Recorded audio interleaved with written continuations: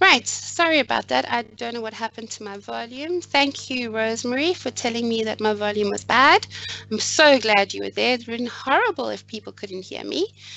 So I hope that that solved the issue. Right, thank you for that, Rosemary. Okay, I will make sure I check that every time from now on. Okay, so let's carry on. So now that we've identified that we have to use this equation here, we can go VF squared is equal to VI squared plus 2A delta X. Right, so we're solving for VF, right? So we're going to substitute in. So we've got 8 squared plus 2 times by A, which is 9.8, times by 1.8.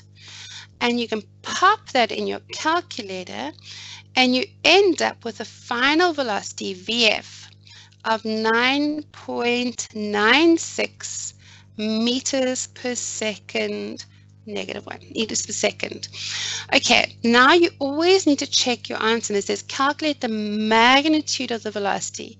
And because they've asked you to check the magnitude of the velocity, you can see that actually you don't have to give a direction. If they just asked you to calculate the velocity, you'd have had to say downwards because this is positive.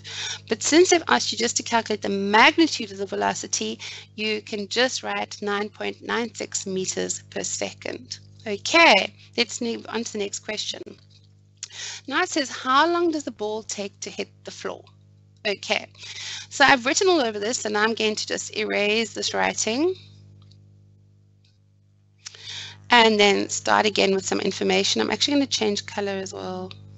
I don't like the color. Okay, so what do we know? We know that the initial velocity was 8. We know that the final velocity was 9.96. We know the displacement was 1.8. Let's look at our equations again. We've got VF equals VI plus A delta T. VF squared equals VI squared plus 2A delta X. Delta X is equal to VI delta T plus a half A delta T squared, and delta X is equal to VF plus VI over 2 delta T. Okay, right, and it says how long does it take the ball to hit the floor? Well, again, we're going to look at the information we have, okay, the variables. We've got VF, which is 9.96. VI, which is 8, A is 9.8, and delta X is 1.8, and we want delta T. Okay, and basically, again, remember always that we are staying with the fact that downwards is positive. Now we want to find out a change in time. So you can see that there are 3 equations with time in them, but we're solving for time. So I personally would just go with the first one because it's easiest, where we've got VF is equal to VI plus A delta T. VF is equal to VI plus A delta T. So your final velocity is 9.96. The initial velocity is 8 plus 9.8 delta T.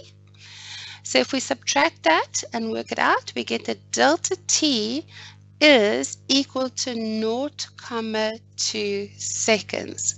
So it took 0.2 seconds to fall from here down onto the ground. Right, let's move on to the next question. Oh, okay, let me just erase all the writing. It says the ball bounces inelastically. What does that mean? It means that energy is not conserved. Energy is not conserved, okay? Where the velocity of the ball decreases by 20%, not to 20%, by 20%, and the ball is in contact with the floor for 0.1 seconds. Okay, so in other words, the ball goes down, doing, and then it bounces up, doing, and during that time is 0.01 seconds, and as it comes up, it has a smaller velocity. Now it says, determine by means of calculations whether the ball will reach the ceiling after its first bounce on the floor. Okay. So let's think about this. The first thing we have to do is find out what velocity it actually is going up towards the ground, okay? I mean, up towards the ceiling. Okay, so what is actually happening is, yeah, is the ball's coming down, doing, and then it's coming back up, doing. Okay, right. So over here, we know that it started at 8. It hit 9.96 there. Okay, we have no idea what this velocity is, but it is 80% of 9.96, right? It loses 20%. And we want to know, is it going to reach the ceiling, which is up there? Is it going to reach the ceiling? This height here is 1.8. And this height here is 3.5. Okay, so that is what's happening. So the first thing I would do is find out that velocity there.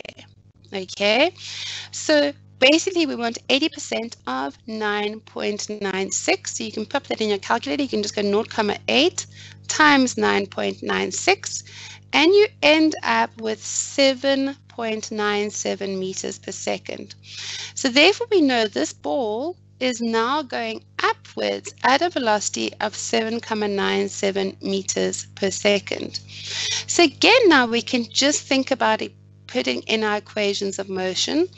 We've got that the initial velocity now is negative 7.97, because remember, grade 12s, we chose downwards as positive. It is now going up. So the initial velocity is now minus 7.97. The final velocity, if it was just to reach the ceiling, or what if we want to find out what the height is, the final velocity is 0. If we want to know what height, maximum height it reaches, we're going to have the final velocity equals 0. The acceleration is now negative 9.8. Why? Because we chose downwards as positive, but it's now going up. Okay, and we want to know delta x. That's what we want to know. So we can substitute into Vf squared is equal to Vi squared plus 2a delta x. Our final velocity is 0. The initial velocity is minus 7.97 squared plus 2 times minus 9.8 delta x. And therefore we can solve delta x to equal, what does it equal? It becomes 3.24 meters. 3.24 meters. So that means it does not reach the ceiling, because the ceiling is 3.5 meters. Now listen, grade 12s, just writing down 3.24 meters is not going to get you all the marks in this question.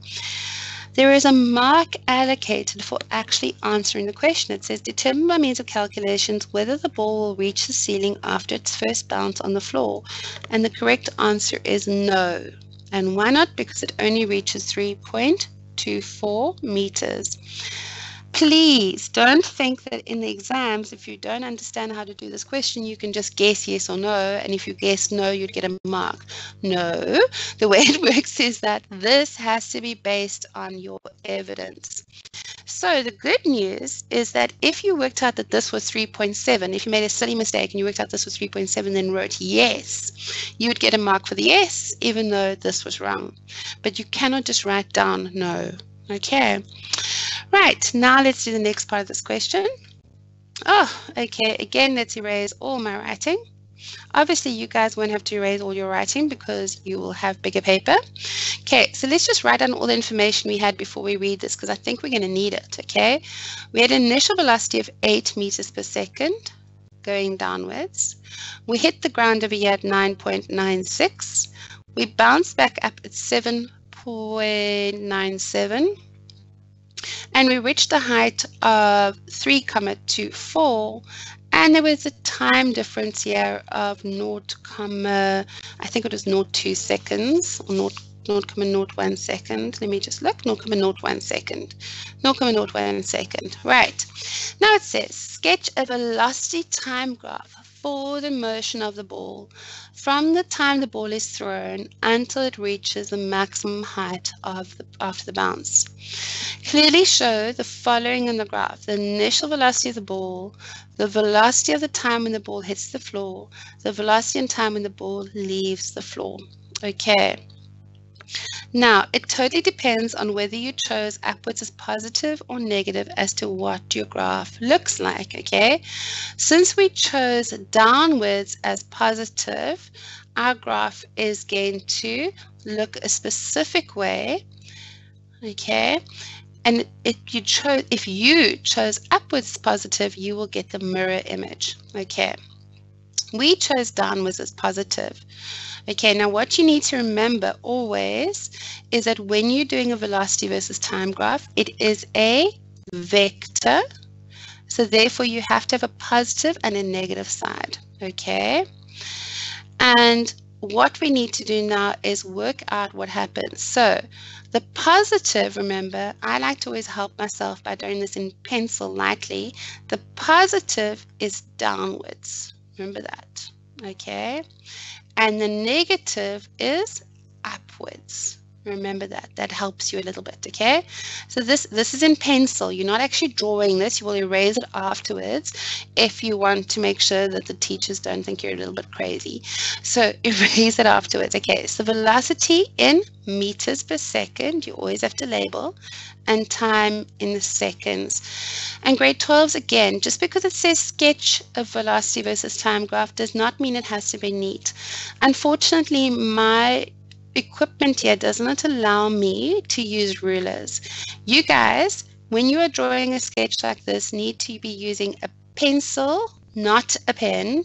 You need erasers to make sure that you erase all your incorrect stuff neatly, and you need rulers because you need to draw this out beautifully and neatly with a ruler.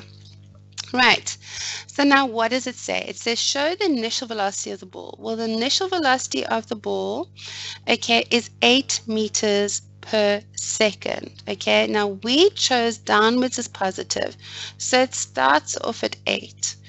And then it increases in velocity to 9.96. So it increases in velocity to 9.96. And we worked out that it took 0.2 seconds to do that. So at 0.2 seconds, it has reached 9. Oh, please don't do that in exams. Don't color in like I've just done.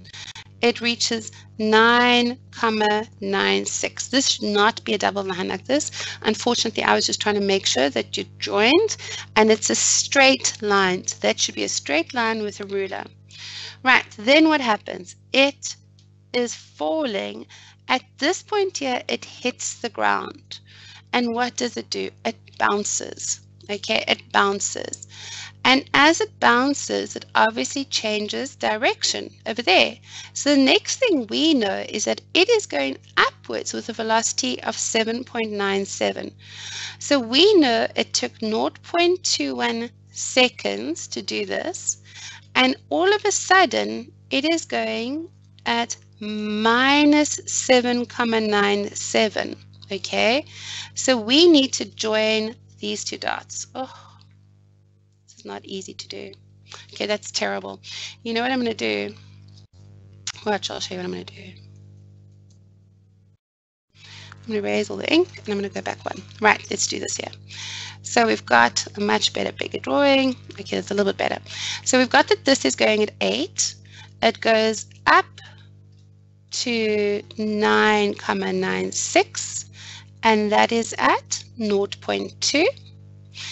Now at 0.21, it is now suddenly at minus 7.97. It is minus 7.97 because it's now bouncing upwards at 7.97 meters per second. Okay, it's bouncing up at that velocity.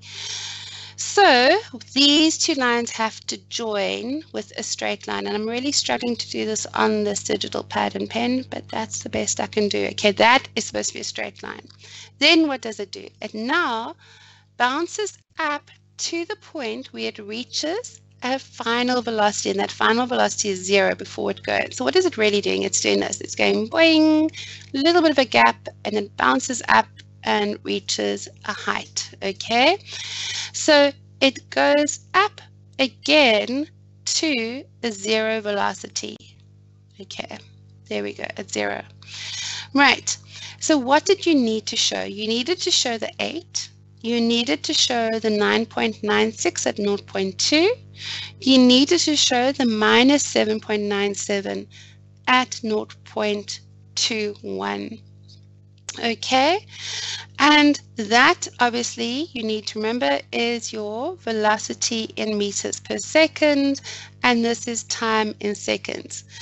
And another thing you need to realize, grade 12, which is pretty important, is that what is special about these two lines, this line here and this line here. Now it's not evident in my drawing because my drawing is obviously not drawn with a ruler, and it's not a nice pretty paper that you can see, but these two lines are parallel. And why is that? They are parallel because they are the gradient of a velocity versus time graph, and the gradient of a velocity versus time graph, delta v over delta t, is the acceleration. And in this case, the acceleration is due to the gravitational force, which equals g. So these two lines should be parallel. Okay, I know they don't look like it in my drawing.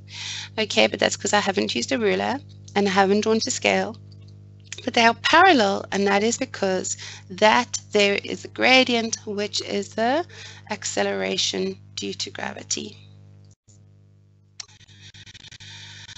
Right, question 3 with 15 marks. Sure, that was a long question. Let's look at question 3. Okay, so we have a crate of mass 86 kgs, and it's accelerating down a surface inclined at an angle of 25 degrees to the horizontal.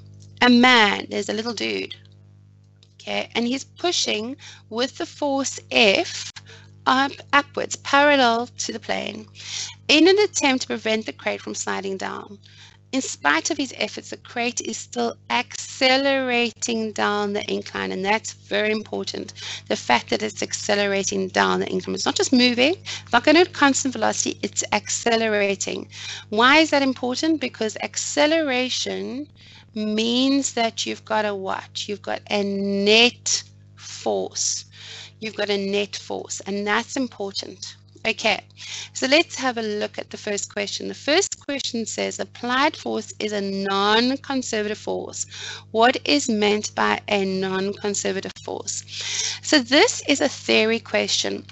And what you need to understand about these theory questions is they always tend to give you a theory question at the beginning of a long question. Okay, like this question is question 3, it's with 15 marks. They throw in a nice little theory question at the beginning. And the reason they do that is because they want you to think about the theory, and they're hinting as to what you're going to need to answer the rest of the questions in this question. Okay, so the official definition of a non-conservative force is a force for which the net work done in any closed path is dependent on the path of the object traveled. Path the object traveled. In other words, okay, a force for which the net work done in any closed path is dependent on the path of the object traveled. They're saying that this force is dependent on the path that the object traveled. That is what is a non-conservative force. Right, I just want to erase my writing. Now it says the coefficient of kinetic friction, mu k, between the crate and the surface is 0.22. So mu k is 0.22. prove that the magnitude of the kinetic frictional force is 168,04 newtons. Okay, and this is only worth 2 marks, which means you shouldn't be doing anything too complicated. So what you should be doing is going, well, Fk is equal to mu k Fn, or some of you might know it as mu k n, where n is the normal force. So that is the force that is perpendicular to the surface, okay? So in other words, this force here is Fn. So if I had to redraw this, let me just redraw it up here, okay? And we know that this angle here is 25 degrees, okay? And here's our crate, and that there is the normal force, Fn, okay? Oh, I'm so sorry, that's not Fn. Yes, it is Fn. Then this here is the force of gravity.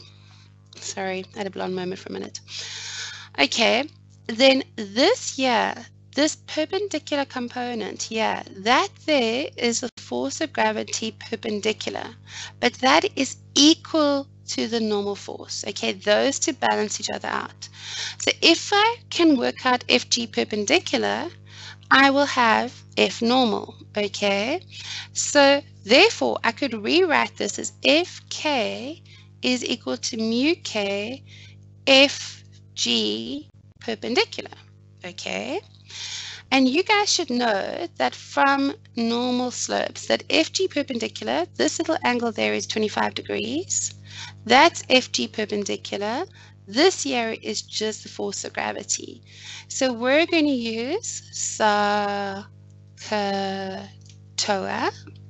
If you don't know SOHCAHTOA, sine is opposite of hypotenuse, cos is adjacent of hypotenuse, tan is opposite over adjacent. We want this line here, which is adjacent to the angle, and that's the hypotenuse, which is what we have. So we're going to use cos.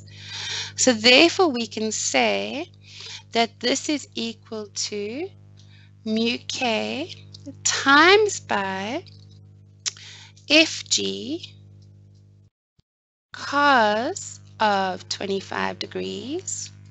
Now, this is a lot of writing for 2 marks. The reason I'm doing this is because I want you to understand where this comes from, okay? If you guys understand where it comes from, it's very easy. You just substitute the value for Fg perpendicular into this. But if you don't, that's why I'm doing it slowly, and that's what the point of these lessons are, is to make sure you actually understand what's going on. Okay, so we've got mu k, which is 0.22. Fg is 9.8 times the mass, and the mass is 86. So it's times 86 times 9.8 cos 25 degrees, and we get a final answer of 168,04 newtons. 168,04 newtons. And grade 12s, in physical science, this isn't maths, this isn't biology, in physical science, or life sciences should I say, you always round off to 2 decimal places unless they tell you otherwise. Okay, so they asked us to prove that the magnitude of the kinetic frictional force is 168.04, and we got 168.04, so life is good. Now, quick exam tip. If they ask you to prove that the magnitude of the kinetic frictional force is 168.04, and you do the sum, and as far as you're concerned, it's perfect, and you do not get 168.04, I don't want you to panic. I don't want you to stress about it. I want you to think that maybe there's a typo. I'm not saying that there is necessarily a typo. Maybe you made a mistake, but do not panic. It's only worth 2 marks. Use the number they gave you, whatever number they gave you, use that number in the rest of the questions. The reason they've told you to prove that the magnitude of the kinetic frictional force is 168.04 newtons is because you're going to need that value for other questions further down, okay, for the other sub-questions. If they'd just asked you to find the magnitude of the kinetic frictional force, then obviously it wouldn't have been as an important of a value. So yeah, we know that we're going to be needing this kinetic frictional force of 168.04 newtons, and they're kind of giving it to you. Right, let's move on. So now it says state the work energy theorem in words. So again, we have a nice theory question. Okay, now again, grade 12 is another little exam tip. Learn your theorems, learn your theory, and it has to be word perfect. I have so many students that lose up to 10% in the exam papers because they're just too lazy to learn the work energy theorem or the other theorems perfectly, word perfectly, okay? Because up to 10% of your exam can be these theory questions. And it just breaks my heart when I see a child not get an A or a first because they are not learning their theory. So it says, state the work energy theorem in words. The official definition is the net work done on an object is equal to the change in the object's kinetic energy. Or you could write the work done on an object by a resultant force is equal to the change in the object's kinetic energy. Either one is correct. But again, grade 12 think, what are they doing? They're asking us the work energy theorem because we're going to need it. We're going to need it in the next question. Right, so let's move on to the next question then. It says draw, okay, not for this question then, but for the next one after this. It says draw a labeled free body diagram of all the forces acting on the crate. So when you see the word free body, I want you to think dot, okay, not block, dot. In fact, it is safe to draw a dot for any diagram, whether it be a free body diagram or a force diagram, it is safe to draw a dot. So I would suggest you always do a dot, okay? So now let's think about this. We want a free body diagram, and I'm going to do it up here. So we're going to do a free body diagram. And I always draw in my slope in a dotted line because it helps me draw the forces in the correct angle. So here is my free body diagram, my dot, okay? And I want you to draw it nice and big. Don't be scared, okay, of drawing a nice big dot because your forces have to all center from it and they have to be straight lines, okay? So I don't want you drawing a little line like dot like this and then trying to show that the forces do that. That's not a force. All your forces are acting in straight lines, okay? Right, so we've already identified that there's a normal force, okay, and that there is a force of gravity, and there's the force of the man pushing it up, and we just have to label it F normal. We've now also been told that there's a force of friction. Force of friction. Okay, and the force of friction is always in the opposite direction to movement, and it says that it's accelerating down the incline. So therefore we know that the force of friction has to be in the opposite direction, and there it is, the force of friction. Okay, right, so that is your free body diagram. Okay, let's move on. Now it says the crate accelerates parallel down the inclined plane for a distance of 0.9 meters at 1.24 meters per second squared. Use the work energy theorem and calculate the work done by the man on the crate. Okay, the work energy theorem. Use the work energy theorem. Okay, so there are two ways that we can do this, and we need to think about it nice and carefully, okay? What is the work energy theorem? The work energy theorem states that net work on an object, okay, let's go through it again. The net work done on the object is equal to the change in the object's kinetic energy. Okay, the net work done on an object is equal to the change in the object's kinetic energy. Okay, so what you need to think about is that net work is what? It is F delta X, where F is the F net, okay, is equal to the change in kinetic energy, I use delta K, but you might have also seen delta EK. It's the same thing, which is going to be a half mvf squared minus a half mvi squared. Okay. So let's think about what we're given. We know delta x, we know that the crate accelerates parallel down the income for a distance of that at the acceleration. We've been given the acceleration. And it says calculate the work done by the man on the crate. Okay, so let's think about this some more. Do you agree that we could, since we've got the acceleration and we've got the initial velocity is 0, okay,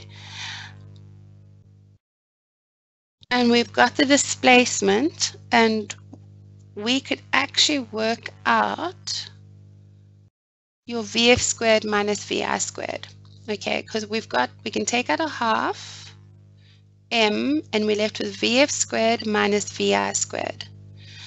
Okay, do you agree that we could work this out if we use our acceleration? And what am I saying? I'm saying, let me just write this out in a different color pen. I'm saying that we know that VF squared is equal to VI squared plus 2a delta x. So VF squared minus VI squared is equal to 2a delta x. So that means that VF squared minus VI squared is equal to 2 times the acceleration here, okay, which we've been given, times by delta x will give us the VF squared minus the VI squared. Right, so grade 12s, what I'm going to do is I'm going to leave this right here now, okay, this, sorry, 1.24. And the delta x here is also 0.9. I'm going to leave that right there.